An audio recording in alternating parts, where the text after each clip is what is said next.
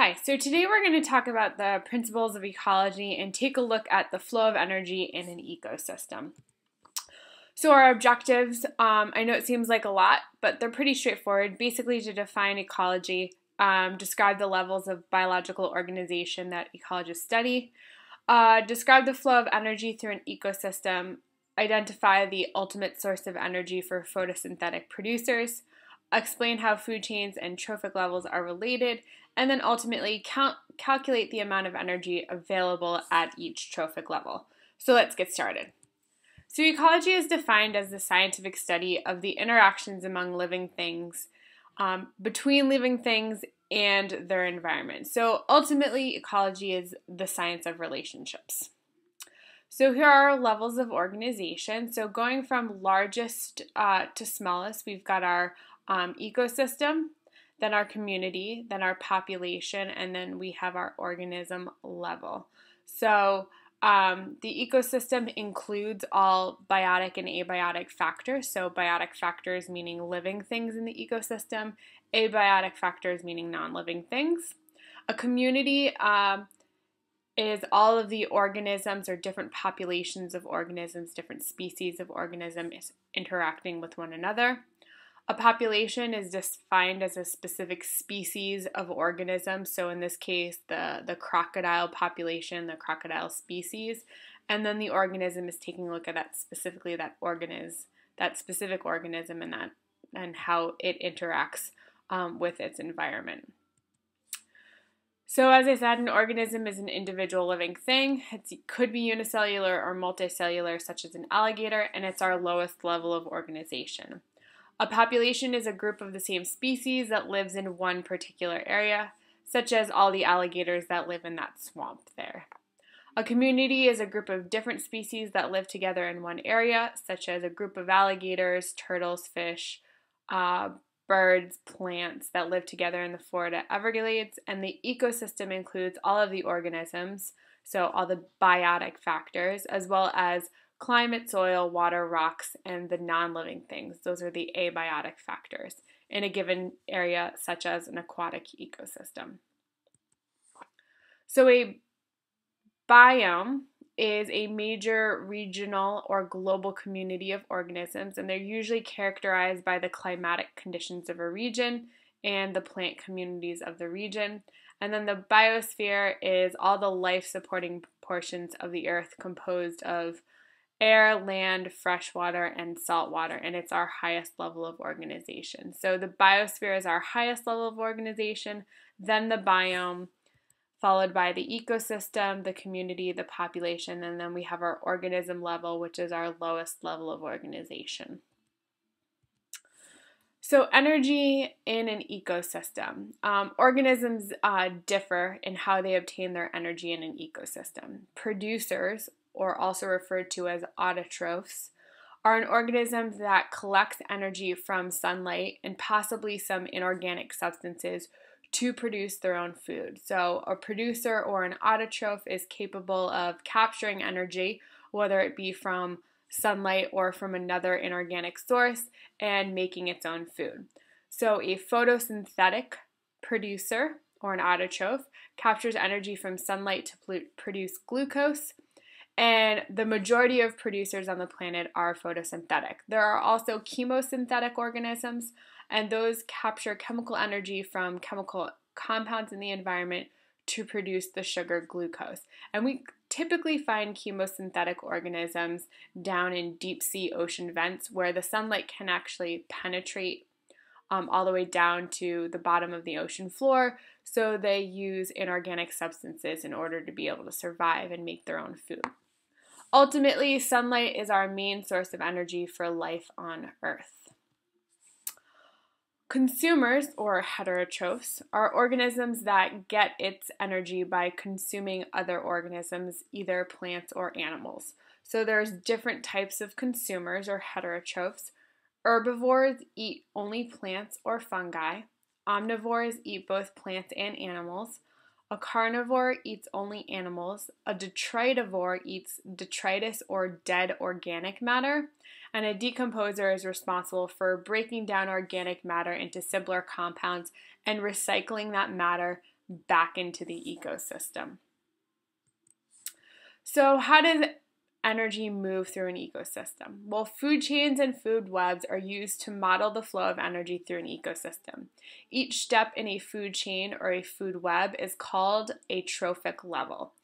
Autotrophs are the first trophic level in all ecosystems. So we need to start out by being able to produce our own food. Heterotrophs then make up the remaining levels of an ecosystem, and organisms at each trophic level get their energy from the level below it. So energy flows in one direction from sunlight to producers and then on to consumers. This point right here, I would like you to star, circle, underline. It's really important. So you need to know that energy itself flows in one direction from producers, from sunlight to producers, and then on to consumers.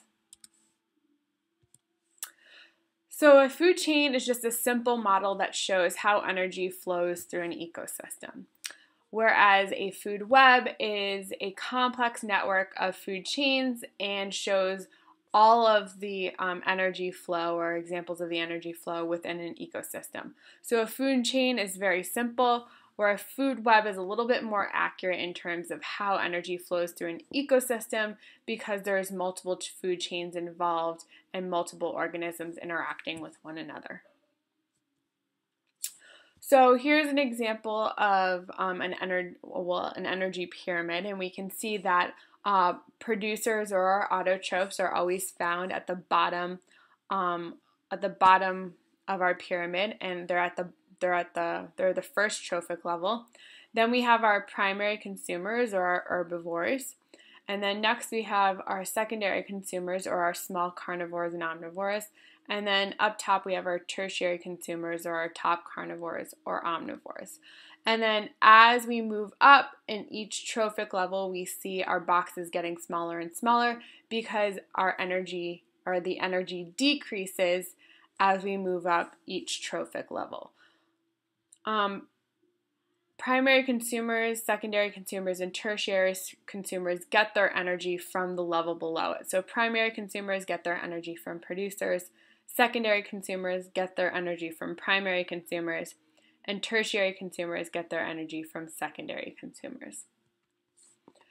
So the rule of 10 refers to the movement of energy between trophic levels. So only 10% of the energy is transferred from one trophic level to the next. And that means that 90% of the energy is lost as heat, or it was used to carry out life functions for the organisms in that specific trophic level. So for example, it takes 100 kilograms of plant material or producers to support 10 kilograms of herbivores.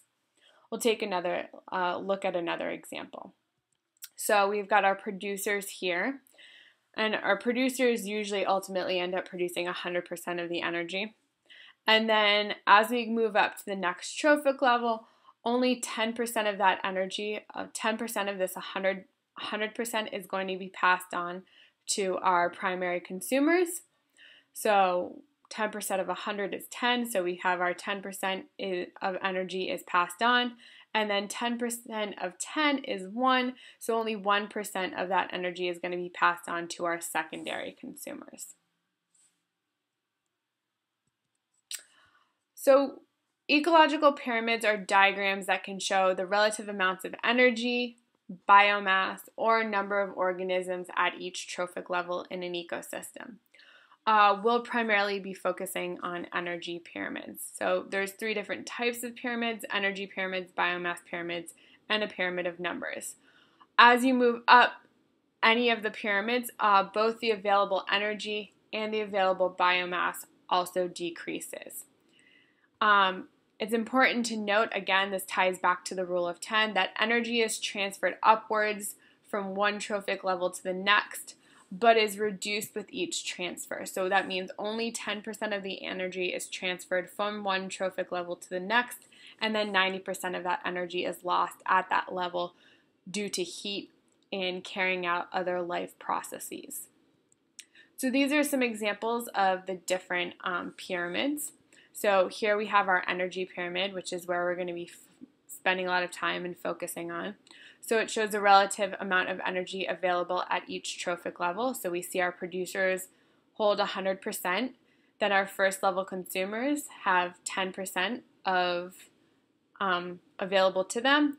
Our second level consumers have 1% available to them. And then our third level consumers have 0.1% available to them. A biomass pyramid just represents the amount of living organic matter at each trophic level. And then again, typically the greatest biomass is found at the base, so we see that here.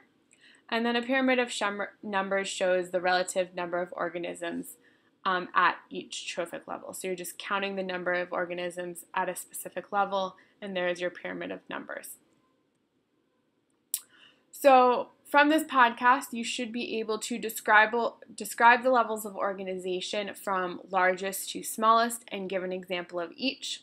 You should be able to compare and contrast biotic and abiotic factors in an ecosystem and give an example of each.